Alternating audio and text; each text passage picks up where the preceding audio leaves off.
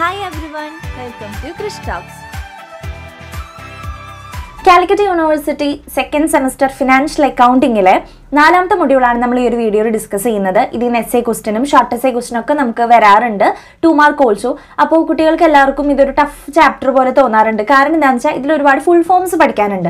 അപ്പം ഞാനത് ഈസി ആയിട്ട് ഇവിടെ ടേബിൾ ചെയ്ത് കൊടുത്തിട്ടുണ്ട്, ഇത് നോക്കി നിങ്ങൾ പഠിക്കുക. ഇപ്പം നമ്മൾ ആദ്യം തന്നെ ഡിസ്കസ് ചെയ്യാൻ പോകുന്നത് എന്താണ് AS എന്നുള്ളതാണ്. അപ്പോൾ ഞാൻ ഫുൾ ഫോമും അതിൻ്റെ ഇപ്പുറത്തെ എക്സ്പ്ലനേഷനും കൊടുത്തിട്ടുണ്ട് കേട്ടോ. AS എന്ന് പറഞ്ഞാൽ ഫുൾ ഫോം എന്താണ്? അക്കൗണ്ടിങ് സ്റ്റാൻഡേർഡ്സ് എന്നാണ് ഫുൾ ഫോം. അപ്പോൾ നിങ്ങളിത് സ്ക്രീൻഷോട്ട് ചെയ്തെടുത്തോ, അല്ലെങ്കിൽ ഒരു പേപ്പറിൽ എഴുതി വെച്ചിട്ടോ നിങ്ങൾ ഫുൾ ഫോംസ് കാണാപ്പാടെ ഇരുന്ന് പഠിക്കണം. അപ്പോൾ AS എന്ന് പറഞ്ഞാൽ അക്കൗണ്ടിങ് സ്റ്റാൻഡേർഡ്സ് എന്നാണ്. എന്താണ് അക്കൗണ്ടിങ് സ്റ്റാൻഡേർഡ്സ് എന്ന് പറഞ്ഞാൽ? Written statements of standardized accounting rules and procedures used in practice to ensure that financial statements are prepared in a uniform and consistent manner. അതായത് എല്ലായിടത്തും ഒരേപോലെ യൂണിഫോം ആയിട്ടുള്ള രീതിയിൽ വേണം നമ്മൾ ഫിനാൻഷ്യൽ സ്റ്റേറ്റ്മെന്റ്സ് ഒക്കെ പ്രിപ്പയർ ചെയ്യാനായിട്ട്, അല്ലേ? ഓരോ സ്ഥലത്തും ഓരോ രീതിയിൽ പ്രിപ്പയർ ചെയ്ത് അതിനൊരു യൂണിഫോമിറ്റി ഉണ്ടാവില്ല. അപ്പോൾ അത്തരത്തിൽ നമ്മളൊരു യൂണിഫോമിറ്റി അക്കൗണ്ടിങ്ങിൽ കൊണ്ടുവരാൻ വേണ്ടിയിട്ടുള്ള കുറച്ച് rules and procedures or rules and guide ലൈൻസിനെയാണ് accounting standards എന്ന് പറയുന്നത്. ക്ലിയർ ആയോ? ഇനി ഞാൻ അതിൻ്റെ കുറച്ച് അഡ്വാൻറ്റേജസ് കാണിക്കുന്നുണ്ട് സ്ക്രീനിൽ. അപ്പോൾ ഇത് ഒരുമിച്ച് നമുക്ക് പഠിച്ചു. അപ്പോൾ എന്താണ് അക്കൗണ്ടിങ് സ്റ്റാൻഡേർഡ്സ് എന്ന് പറഞ്ഞു? Set of rules and guide lines ആണ്, ഒരു യൂണിഫോമിറ്റിക്ക് വേണ്ടിയിട്ടാണെന്ന് നമ്മൾ പറഞ്ഞു. ഇനി അതിൻ്റെ അഡ്വാൻറ്റേജസ് എന്തൊക്കെയാണ്? It helps in Inter firm and intra firm comparisons. അപ്പോൾ എല്ലാവരും ഒരുപോലെ ആയതുകൊണ്ട് തന്നെ നമുക്ക് കമ്പയർ ചെയ്യാനായിട്ട് ഈസിയാണ്. It helps to provide credibility and reliability in the financial information to the financial information. Financial ഇൻഫോർമേഷനിലൊരു credibility, ഒരു വിശ്വസ്തതയൊക്കെ നമുക്ക് പ്രൊവൈഡ് ചെയ്യുന്നതാണ് പറയുന്നത്. It is useful in measuring the efficiency of management regarding the profitability, liquidity, solvency and general progress of the enterprise. ഒരു enterpriseനെ സംബന്ധിച്ചിടത്തോളം അതിൻ്റെ എല്ലാ കാര്യങ്ങളും, profitability, liquidity, solvency, അങ്ങനെയുള്ള എല്ലാ കാര്യങ്ങളും മെഷർ ചെയ്യാനായിട്ട് ഇത് യൂസ്ഫുൾ ആണെന്നാണ് പറയുന്നത്. It helps the inventors to take the decisions regarding investment relate ചെയ്തിട്ടുള്ള ഡിസിഷൻസ് എടുക്കാനായിട്ട് ഇൻവെസ്റ്റേഴ്സിനെ ഇത് ഹെൽപ്പ് ചെയ്യുന്നുണ്ട്. It helps the government to make effective use of accounting data four planning. ഒരുപാട് കാര്യങ്ങൾ പ്ലാൻ ചെയ്യാൻ വേണ്ടിയിട്ട് ഗവൺമെന്റിനെയും ഇത് ഹെൽപ്പ് ചെയ്യുന്നുണ്ടെന്നാണ് പറയുന്നത്. ഓക്കെ, അപ്പോൾ ഇത്രയും കാര്യങ്ങളാണ് അക്കൗണ്ടിങ് സ്റ്റാൻഡേർഡിൻ്റെ അഡ്വാൻറ്റേജസ് ആയിട്ട് നമുക്ക് പറയാൻ സാധിക്കുക. അപ്പോൾ ഇത് മെയിൻ ആയിട്ടെന്ന് പറഞ്ഞാൽ അക്കൗണ്ടൻസിനൊക്കെ ഒരു ഗൈഡൻസ് ആണ് പ്രൊവൈഡ് ചെയ്യുന്നത്. എല്ലാവരും യൂണിഫോമിറ്റി ആയിട്ട്, അതായത് യൂണിഫോം എന്നുള്ള രീതിക്ക്, ഒരുപോലെ എന്നുള്ള രീതിക്ക് ഫോളോ ചെയ്യുമ്പോൾ നമുക്ക് ഒരുപാട് ഹെൽപ്പ് ഇത് ചെയ്യുന്നുണ്ട്. ഓക്കെ, ഇനി രണ്ടാമത്തേതാണ് ICAI എന്ന് പറയുന്നത്. എന്താണ് ICAI? The institute of chartered accountants of India. The institute of chartered accountants of India. ഇത് സെറ്റപ്പ് ചെയ്തിരിക്കുന്നത് the institute of chartered accountants of India setup by N act of parliament. പാർലമെന്റിന്റെ ഒരു act പ്രകാരം നിയമിതമായിട്ടുള്ളതാണ് institute of chartered accountants of India എന്ന് പറയുന്നത്. ഇത് ശരിക്കും പറഞ്ഞാൽ ഒരു സ്റ്റാറ്റ്യൂട്ടറി ബോഡിയാണ്, നമ്മുടെ എല്ലാവരുടെയും തലവൻ എന്നൊക്കെ പറയില്ലേ, ആ ഒരു കാര്യമാണ് the institute of chartered accountants of India എന്ന് പറയുന്നത്. അവിടെ നിന്നാണ് കുറേ റൂൾസും കാര്യങ്ങളൊക്കെ സെറ്റപ്പ് ചെയ്ത് വരുന്നത്. ഇനി അടുത്തത് ASB എന്താന്നുള്ളതാണ്. ASB എന്ന് പറഞ്ഞാൽ അക്കൗണ്ടിങ് സ്റ്റാൻഡേർഡ് ബോർഡ് എന്നാണ് അർത്ഥം കേട്ടോ. ദ ICAI നമ്മൾ തൊട്ട് മുന്നേ പറഞ്ഞില്ലേ, the institute of chartered accountants of India, അവരാണ് ഇത് കോൺസ്റ്റിറ്റ്യൂട്ട് ചെയ്യുന്നത്. എന്നാണ്? On 21 April 1977 with a view to harmonise the diverse accounting policies and practices in India. അതായത് നമ്മുടെ ഇന്ത്യയിലത്തെ അക്കൗണ്ടിംഗ് പോളിസീസ് പ്രാക്ടീസസ് ഒക്കെ ഒരുപോലെ ആക്കണം. ഇന്ത്യയിൽ മുഴുവനായിട്ട് നമ്മൾ ഫോളോ ചെയ്യേണ്ടത് ഒരേ പ്രിൻസിപ്പിൾസും ഒരേ പ്രാക്ടീസസും ഒരേ പോളിസീസ് ആയിരിക്കണം എന്ന് പറയുന്നത് ICAI ആണ്. അപ്പോൾ അതിനു വേണ്ടി സ്ഥാപിക്കുന്നതാണ് അക്കൗണ്ടിംഗ് സ്റ്റാൻഡേർഡ് ബോർഡ് എന്ന് പറയുന്നത്. ഓക്കെ, ഇത് വർഷമാണ് വന്നതെന്നൊക്കെ ഒന്ന് നോട്ട് ചെയ്ത് വെക്കാം.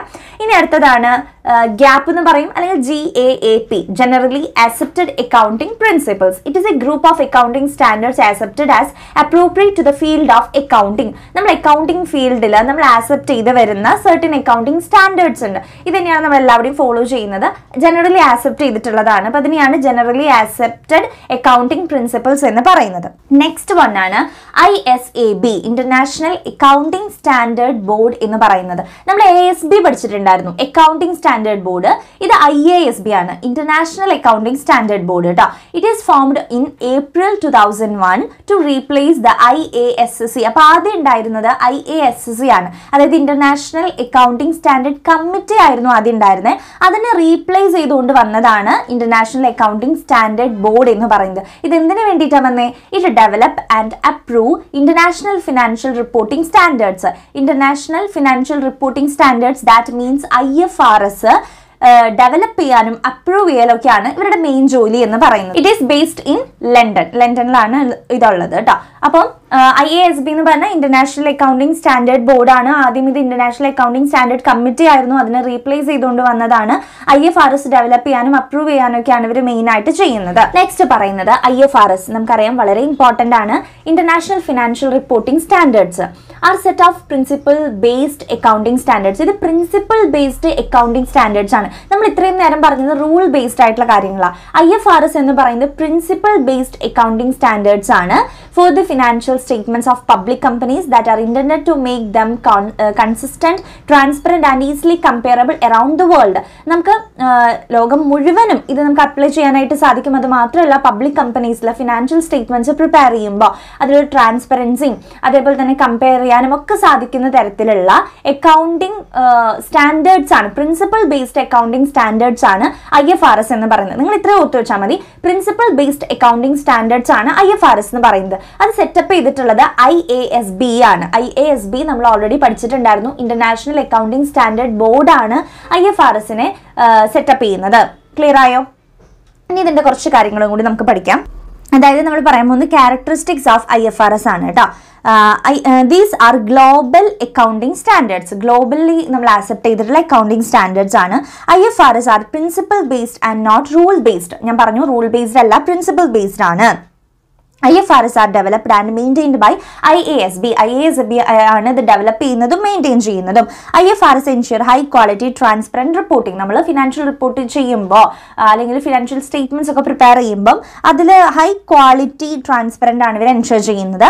IFRS provide a global network for how public companies prepare and disclose their financial statements. എങ്ങനെയാണ് എന്താണ് പബ്ലിക് കമ്പനീസ് ഒക്കെ ഫിനാൻഷ്യൽ സ്റ്റേറ്റ്മെന്റ്സ് പ്രിപ്പയർ ചെയ്യുന്നതിനുള്ള ഒരു ഫ്രെയിം വർക്ക്, ഒരു കംപ്ലീറ്റ് ഗ്ലോബൽ ഫ്രെയിം വർക്ക് ആണ് IFRS പ്രൊവൈഡ് ചെയ്യുന്നത്.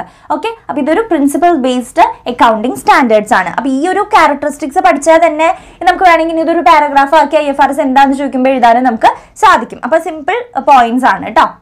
ഇനി നെക്സ്റ്റ് വൺ ആണ് FASB, the financial accounting standard board എന്ന് പറയുന്നത്. ASB നമ്മൾ പറഞ്ഞു, IASB നമ്മൾ പറഞ്ഞു, പിന്നെ FASB കണ്ടോ. അപ്പൊ ASB പഠിച്ചു കഴിഞ്ഞാൽ മതി. ASB accounting standard board, IASB international accounting standard board, ഇനി FASB financial accounting standard board, അത്രയ്ക്കേ ഉള്ളൂ. അപ്പോൾ the financial accounting standard board is an independent non profit organisation responsible for establishing accounting and financial reporting standard four companies and non profit organisation in the United States. അപ്പം financial accounting standard board എന്ന് പറഞ്ഞപ്പോൾ അത് main ആയിട്ടുള്ളൊരു non profit organisation ആണെന്ന് പറഞ്ഞു. ഇവർ main ആയിട്ട് responsible ആയിരിക്കുന്നത് എന്തിനാണ്? Accounting and financial reporting standards കമ്പനീസിനും non profit ഓർഗനൈസേഷൻസിനും establish ചെയ്ത് കൊടുക്കുക എന്നുള്ളൊരു കാര്യമാണ് കേട്ടോ. ഇനി നെക്സ്റ്റ് പറയുന്നത് IND-AS ആണ്, അതായത് ഇന്ത്യൻ അക്കൗണ്ടിംഗ് സ്റ്റാൻഡേർഡ്സ്. ഇന്ത്യ എന്ന് ഇവിടെ ഉദ്ദേശിക്കുന്നത് ഇന്ത്യൻ്റെ ആണ്. AS എന്ന് പറഞ്ഞാൽ അക്കൗണ്ടിംഗ് സ്റ്റാൻഡേർഡ്സ്. അപ്പോൾ Indian accounting standards. IND-AS were developed to harmonize standards related to international accounting and reporting. Accounting standards standardize the all accounting procedures of the economy. All companies after adopting these accounting standards follow the same manner of recording transactions. IND-AS എന്ന് പറഞ്ഞാൽ നമ്മുടെ ഇന്ത്യയിൽ accounting standards uniform ആയിട്ട് എല്ലാവരും ഒരേപോലെ അവർ harmony keep ചെയ്യാൻ വേണ്ടിയിട്ടാണ് IND-AS കൊണ്ടുവന്നിരിക്കുന്നത്. അപ്പൊ അതുകൊണ്ട് തന്നെ നമ്മളിപ്പോൾ ഇന്ത്യയിലുള്ള എല്ലാ കമ്പനീസും ഒരേ രീതിയിലാണ് ഫോളോ ചെയ്യുന്നത് കാര്യങ്ങളൊക്കെ കേട്ടോ. ഇനി അടുത്തത് NFRA ആണ്. NFRA എന്ന് പറയുന്നത് നാഷണൽ ഫിനാൻഷ്യൽ റിപ്പോർട്ടിംഗ് അതോറിറ്റി ആണ്. National financial reporting authority is an independent regulated setup to oversee the auditing profession and the Indian account standards under the companies act 2013. ഇത് മെയിൻ ആയിട്ട് ഒരു മേൽനോട്ടമാണ്. Oversee the auditing profession and the Indian accounting standards അല്ലെ, അതിന് മേലുള്ളൊക്കെ ഒരു മേൽനോട്ടം, എല്ലാ കാര്യങ്ങളും നോക്കി ഇത് കറക്റ്റ് ആണോ, എല്ലാ മാനദണ്ഡങ്ങളും പാലിച്ചിട്ടുണ്ടോ എന്നൊക്കെ നോക്കുന്നതാണ് നാഷണൽ ഫിനാൻഷ്യൽ റിപ്പോർട്ടിംഗ് അതോറിറ്റി എന്ന് പറയുന്നത്. ഓക്കെ, അപ്പോൾ ഇത്രയാണ് ഇതിൽ വരുന്ന ഇമ്പോർട്ടൻ്റ് ആയിട്ടുള്ള ഫുൾ ഫോംസും അതിൻ്റെ മെയിൻ പോയിന്റും ഞാൻ കൊടുത്തിട്ടുണ്ട്. ഇനി നമുക്ക് കുറച്ച് ഷോർട്ട് എസ്സേ ക്വസ്റ്റ്യൻസ് പഠിക്കാം. അപ്പോൾ ഞാൻ ഒന്ന് രണ്ടെണ്ണം നിങ്ങൾക്ക് കാണിച്ചു തന്നിട്ടുണ്ടായിരുന്നു. ഒന്നാമത്തെ കാര്യം what is mean by IFRS and what are the characteristics of IFRS, ഇത് നിങ്ങൾ പഠിക്കണം. പിന്നെ രണ്ടാമത്തെ ഞാൻ നിങ്ങൾക്ക് കാണിച്ചു തന്നതായിരുന്നു അഡ്വാൻറ്റേജസ് ഓഫ് അക്കൗണ്ടിങ് സ്റ്റാൻഡേർഡ്സ് എന്ന് പറയുന്നത്. അപ്പോൾ ഇത് രണ്ടെണ്ണം നമ്മൾ ഓൾറെഡി കാണിച്ചു, നിങ്ങൾക്ക് സ്ക്രീനിൽ കാണിച്ചു തന്നിട്ടുണ്ടായിരുന്നു. ഇനി അടുത്തത് objectives and functions of ASB ആണ്. അപ്പോൾ ഇതിൽ നിന്ന് ഓരോന്നിനെ കുറിച്ചും എല്ലാം ഇല്ലെങ്കിലും ഒരു ഇമ്പോർട്ടൻ്റ് ആയിട്ടുള്ള ടേംസിനെ കുറിച്ചുള്ള ഷോർട്ട് എസ്സേ ഞാൻ കാണിച്ചത്. ഇപ്പോൾ നമ്മൾ IFRSന്റെ ഒരെണ്ണം പഠിച്ചു, ക്യാരക്ടറിസ്റ്റിക്സ് പഠിച്ചു. അപ്പോൾ ഇനിയിപ്പോൾ അത് ഫംഗ്ഷൻ ആയിട്ട് ചോദിച്ചാലും ഒബ്ജക്റ്റീവ്സ് ആയിട്ട് ചോദിച്ചാലും നിങ്ങൾക്ക് അതിൽ നിന്ന് മാറ്റി മാറ്റി എഴുതാം. ഇനി അതേപോലെ തന്നെ അക്കൗണ്ടിങ് സ്റ്റാൻഡേർഡ്സ് നമ്മൾ ഓൾറെഡി പഠിച്ചു, അഡ്വാൻറ്റേജസ്. അപ്പോൾ ഇനിയിപ്പോൾ ഫംഗ്ഷനും ഒബ്ജക്റ്റീവ്സ് ചോദിച്ചാലും നിങ്ങൾക്ക് അത് തന്നെ എഴുതാം. ഇനി ASBന്റെ അക്കൗണ്ടിങ് സ്റ്റാൻഡേർഡ് ബോർഡിന്റെ ഒബ്ജക്റ്റീവ്സ് ആണ് നമ്മൾ പഠിക്കുന്നത്. എന്താണ്? To determine the area in which accounting standards need to developed. അതായത് ഏത് ഭാഗമാണ് ഡെവലപ്പ് ചെയ്യേണ്ടത്, അക്കൗണ്ടിങ് സ്റ്റാൻഡേർഡിന്റെ ഏത് ഏരിയ ആണ് കുറച്ചും കൂടി ഡെവലപ്പ് ചെയ്യാനുള്ളത് എന്നുള്ളത് കൃത്യമായിട്ട് ഇത് ഡിറ്റർമൈൻ ചെയ്ത് അവർക്ക് വേണ്ട കാര്യങ്ങൾ ചെയ്തു കൊടുക്കുന്നതായിരിക്കും. കാരണം അക്കൗണ്ടിങ് സ്റ്റാൻഡേർഡ് ബോർഡ് ആണല്ലോ എല്ലാ കാര്യങ്ങളും എന്താ പറയുക ഡിറ്റർമൈൻ ചെയ്യുന്നതും സെറ്റപ്പ് ചെയ്യുന്നതും ഒക്കെ അക്കൗണ്ടിങ് സ്റ്റാൻഡേർഡ് ബോർഡാണ്. ഇനി രണ്ടാമത്തെ പോയിന്റ് ആണ് to formulate accounting standards with a view to assisting the council of the ICAI in involving the establishing accounting standards in India. അതായത് നമ്മുടെ ഇന്ത്യയിൽ അക്കൗണ്ടിങ് സ്റ്റാൻഡേർഡ്സ് ഒക്കെ ഒന്ന് ഡെവലപ്പ് ചെയ്യാനും അതേപോലെ തന്നെ അത് സ്ഥാപിക്കാനും ICAI-നെ സഹായിക്കുക എന്നുള്ളൊരു ലക്ഷ്യം കൂടി നമ്മുടെ ASBക്ക് ഉണ്ട്. ഓക്കെ, അപ്പൊ അതിനെ സഹായിക്കാനായിട്ട് ഒരുപാട് മാനദണ്ഡങ്ങളൊക്കെ രൂപപ്പെടുത്തി ഇത് കൊടുക്കുന്നുണ്ട് കേട്ടോ. മൂന്നാമത്തെ പോയിന്റ് ആണ് to examine how far the relevant international accounting standards or international financial reporting standards can be adapted. Okay, അതായത് നമ്മുടെ ഇന്റർനാഷണൽ ഫിനാൻഷ്യൽ റിപ്പോർട്ടിംഗ് സ്റ്റാൻഡേർഡ് എത്രത്തോളം അവർക്ക് ഒരു കാര്യങ്ങളായിട്ട് പൊരുത്തപ്പെടാൻ കഴിയുന്നുണ്ട് എന്ന് പരിശോധിക്കുന്നതും ഈ ഒരു ASB ആണ്. അതേപോലെ തന്നെ to review the accounting standards at periodical intervals, ഓരോ periodical intervalsലും ഒന്നില്ലെങ്കിൽ ഹാഫ് ഇയർലി ക്വാർട്ടർലി ഒക്കെ അക്കൗണ്ടിങ് സ്റ്റാൻഡേർഡ്സ് ഒന്ന് പരിശോധിക്കുന്നുണ്ട്. To provide from time to time interpretations and guidance on accounting standards, എല്ലാ കാര്യങ്ങളും ഒരു ഗൈഡൻസും പ്രൊവൈഡ് ചെയ്യുന്നുണ്ട്. ഇതാണ് ASB ചെയ്യുന്ന മെയിൻ ആയിട്ടുള്ള കാര്യങ്ങൾ. ഓക്കെ, ഇത് ഫംഗ്ഷൻസ് ആയിട്ട് ചോദിച്ചാലും നിങ്ങൾക്ക് ഇത് എഴുതാം. അക്കൗണ്ടിങ് സ്റ്റാൻഡേർഡ്സ് ഫോർമുലേറ്റ് ചെയ്യുന്നുണ്ട്, അവരെ റിവ്യൂ ചെയ്യുന്നുണ്ട്, അവർക്ക് വേണ്ട ഗൈഡ് ലൈൻസ് കാര്യങ്ങളൊക്കെ പ്രൊവൈഡ് ചെയ്യുന്നുണ്ട്. എല്ലാ കാര്യത്തിനുള്ള ഓവറോൾ റിവ്യൂ ഇവർ നടത്തുന്നുണ്ട്. ഓക്കെ, അതാണ് ASB എന്ന് പറയുന്നത്. ഇനി നമ്മൾ നെക്സ്റ്റ് പഠിക്കാൻ പോകുന്നതാണ് explain the process of setting IFRS. നമ്മളൊരു IFRS സെറ്റ് ചെയ്യുമ്പോൾ ഉള്ള പ്രോസസ് ആണ് നമ്മൾ പറയുന്നത്. IFRS എന്ന ഇന്റർനാഷണൽ ഫിനാൻഷ്യൽ റിപ്പോർട്ടിംഗ് സ്റ്റാൻഡേർഡ്സ് അല്ലെ, ഇത്തരത്തിലുള്ള സ്റ്റാൻഡേർഡ്സ് നമ്മൾ സെറ്റ് ചെയ്യുമ്പോൾ ഉള്ള പ്രോസസ് ആണ്. നമുക്ക് ഓടിപ്പോയി സെറ്റ് ചെയ്യാൻ പറ്റില്ല. അതിൽ പബ്ലിക്കിന്റെ ഒപ്പീനിയൻസ് കാര്യങ്ങളൊക്കെ നമുക്ക് അറിയാനുണ്ട്. അപ്പൊ അത് ഏത് സ്റ്റെപ്സിലൂടെ കടന്നു പോകണേ എന്നുള്ളത് നമുക്ക് നോക്കാം. ഒന്നാമത്തേതാണ് സെറ്റിംഗ് അജണ്ട. അതായത് ഇപ്പൊ ഈ ഒരു അക്കൗണ്ടിംഗ് സ്റ്റാൻഡേർഡ്സിന്റെ ചിലപ്പോൾ ഏതെങ്കിലും ഒരു ഏരിയ നമുക്ക് ഡെവലപ്പ് ചെയ്യാനേ ഉണ്ടാവുള്ളൂ. അപ്പൊ ആ ഒരു അല്ലെങ്കിൽ എന്തൊക്കെ കാര്യങ്ങളിൽ ഉൾപ്പെടുത്തണം, ഏത് ഏരിയയാണ് നമ്മൾ ഡെവലപ്പ് ചെയ്യാൻ ഉദ്ദേശിക്കുന്നത്, അപ്പോൾ ഒരു അജണ്ട നമ്മൾ ആദ്യം തന്നെ പ്രിപ്പയർ ചെയ്തിട്ടുണ്ടായിരിക്കണം. അതിനുശേഷം planning the conceptual framework project. നമ്മൾ ഇപ്പോൾ ഈ ചെയ്യാൻ പോകുന്ന പ്രൊജക്ടിന്റെ IFRS നമ്മൾ സെറ്റപ്പ് ചെയ്യുന്നതിന്റെ അല്ലെങ്കിൽ ഇഷ്യൂ ചെയ്യുന്നതിന്റെ ഒരു മൊത്തത്തിലുള്ള ഒരു ഫ്രെയിംവർക്ക് നമ്മൾ ഡെവലപ്പ് ചെയ്തെടുക്കണം. അതിനുശേഷം developing and publishing the discussion paper നമ്മൾ പബ്ലിഷ് ചെയ്യുന്നത് പബ്ലിക്കിലോട്ടാണ് കേട്ടോ. അപ്പോൾ ഈ ഒരു പബ്ലിക്കിന്റെ വ്യൂസും ഒപ്പീനിയൻസും ഒക്കെ നമ്മൾ അറിയാൻ വേണ്ടിയിട്ടാണ്. അതിനുശേഷം developing and publishing exposure draft. ഈ ഒരു പബ്ലിക്കിന്റെ വ്യൂസ് കാര്യങ്ങളൊക്കെ നമ്മൾ അറിഞ്ഞു കഴിഞ്ഞാൽ നെക്സ്റ്റ് നമ്മൾ പബ്ലിഷ് ചെയ്യുന്നത് ഒരു എക്സ്പോഷർ ഡ്രാഫ്റ്റ് ആണ്. നമ്മൾ പേ ചെയ്യാൻ പോകുന്ന കാര്യങ്ങളുടെ ഒരു ഡ്രാഫ്റ്റ് ആണ് നമ്മൾ നെക്സ്റ്റ് പബ്ലിഷ് ചെയ്യാൻ പോകുന്നത്. അതിനുശേഷം നമ്മൾ developing and publishing the standard, പിന്നെയാണ് നമ്മൾ ഈ ഒരു റിപ്പോർട്ടിംഗ് സ്റ്റാൻഡേർഡ്സ് ഡെവലപ്പ് ചെയ്യുകയും പബ്ലിഷ് ചെയ്യുകയും ചെയ്യുന്നത്. അറ്റ് ലാസ്റ്റ് 6th സ്റ്റെപ്പിൽ എന്താ പറയുന്നത്, procedure after A standard is issued. അങ്ങനെ IFRS ഇഷ്യൂ ചെയ്ത് കഴിഞ്ഞാൽ IASB members and staff hold regular meeting with there interested parties to help to understand the അൺആന്റിസിപ്പേറ്റഡ് issues related to the principal implementation and potential impact of its provision. അതായത് ഈ ഒരു IFRS issue ചെയ്ത് കഴിഞ്ഞാൽ അവിടെ പണി തീരുന്നില്ല. ഇതിലെ മെമ്പേഴ്സ് IASB മെമ്പേഴ്സും സ്റ്റാഫും പിന്നെ ഇൻട്രസ്റ്റഡ് ആയിട്ടുള്ള ആൾക്കാരൊക്കെ കൂടിയിട്ട് ഇവർ ഇടയ്ക്കിടയ്ക്ക് മീറ്റിംഗ്സ് അറേഞ്ച് ചെയ്യുന്നുണ്ട്.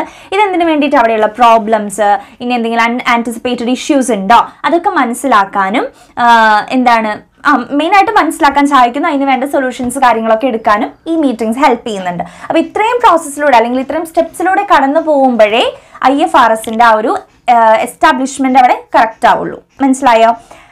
ഇനി നമ്മൾ നെക്സ്റ്റ് പഠിക്കുന്നത് FASBയുടെ ഫങ്ഷൻസ് ആണ്. ഫിനാൻഷ്യൽ അക്കൗണ്ടിംഗ് സ്റ്റാൻഡേർഡ് ബോർഡിന്റെ ഫങ്ഷൻസ് ആണ്.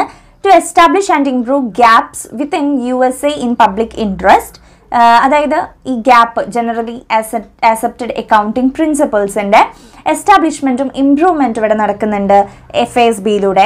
പിന്നെ ഈ ഒരു FASB to provide research findings on issues ranging from the consolidation of subsidiaries to post employment benefits. അതിൽ പറയുന്നത് ഇപ്പോൾ സബ്സിഡിയറീസിൻ്റെ ഒക്കെ ഒരു ഏകീകരണം ഒരുപോലെ ആക്കുക, പിന്നെ അതേപോലെ തന്നെ തൊഴിൽ ബന്ധമായിട്ടുള്ള എംപ്ലോയീസിൻ്റെ ഒരു എംപ്ലോയ്മെൻറ്റ് ബെനിഫിറ്റ്സ് കാര്യങ്ങൾ ഉറപ്പുവരുത്തുക, അങ്ങനെയുള്ള വിഷയങ്ങളിലൊക്കെ ഇത് റിസർച്ച് ചെയ്യുന്നുണ്ട്. ഇനി to prepare research projects discussion, പിന്നെന്താണ് മെമ്മോറാൻഡ, public hearing, comment letters and proposal draft. അതായത് ഈ പറഞ്ഞ എല്ലാ കാര്യങ്ങളും പ്രിപ്പയർ ചെയ്യുന്നത് FASB ആണ്. പിന്നെ ലാസ്റ്റ് പറയുന്നത് to propagate the pronouncement of various government agencies and professional bodies. വിവിധ ഗവൺമെന്റ് ഏജൻസികളുടെയും പ്രൊഫഷണൽ ബോഡികളുടെയും ഒക്കെ ഒരു പ്രഖ്യാപനം നടത്തുന്നതും പ്രചരിപ്പിക്കുന്നതൊക്കെ FASB തന്നെയാണ്. ഓക്കെ, ഇത്രയ്ക്കാണ് നമ്മുടെ ബേസിക് ആയിട്ടുള്ള ഈ ഒരു ചാപ്റ്ററിന്റെ കാര്യങ്ങൾ. വൈഡായിട്ട് പഠിക്കാന്ന് വെച്ചാൽ കുറച്ചും കൂടി നിങ്ങൾക്ക് വായിച്ച് പഠിക്കാനുള്ളതുണ്ട്. ഞാനതിൽ ഇമ്പോർട്ടൻ്റ് ആയിട്ടുള്ള ഏരിയാസ് മാത്രമേ പറഞ്ഞു തന്നിട്ടുള്ളൂ കേട്ടോ. ഇനി നമുക്ക് ഇതിൽ ക്വസ്റ്റ്യൻ പേപ്പർ ഡിസ്കസ് ചെയ്യുമ്പോൾ വന്നിട്ടുള്ള ഏരിയാസ് ഞാൻ ഒന്നും കൂടി പറഞ്ഞു തരാം. അപ്പോൾ ഇത്രയാണ് നമ്മൾ ഈ ഒരു ചാപ്റ്റർ ഡിസ്കസ് ചെയ്യുന്ന കാര്യങ്ങൾ. So all the very best. Thank you.